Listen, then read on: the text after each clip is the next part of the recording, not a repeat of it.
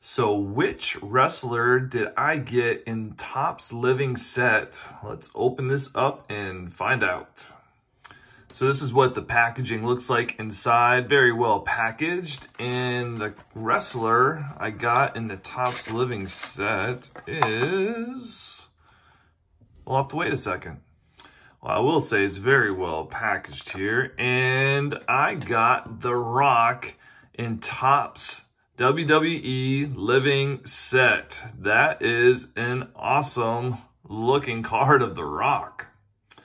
So Topps has been creating these living sets for a while. They've been doing it for baseball for a good bit. And if you're new to the concept, it is a set that never ends. And well, it will eventually be ending since Topps is going to be kind of getting out of the whole business. But currently it's just a set that is going on and on. So every week they release some new cards, like I think 2 per week, and they do it for wrestling, Star Wars, and baseball are the ones I'm familiar with.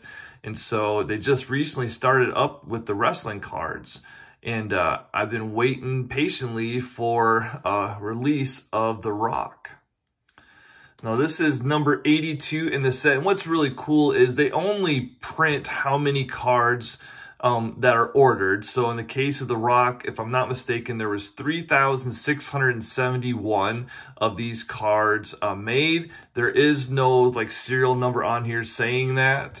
You have to look it up. So if you come across any living set cards, they have this kind of painted type image of the person on there.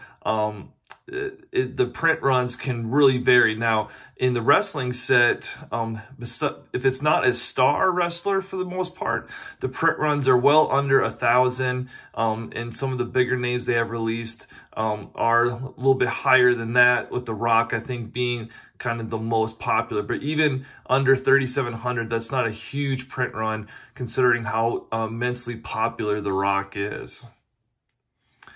So if you have a certain person that you are a big fan of, whether it's in baseball or Star Wars or WWE, keep an eye on the living sets. I picked up some Otani rookie card off of there too. And so it's kind of a sneaky way to pick up a card of one of your favorite people with not an incredibly high print run, and maybe down the road make a little bit of money off of it later on down the road. So hope everyone's doing well. Until next time, be good.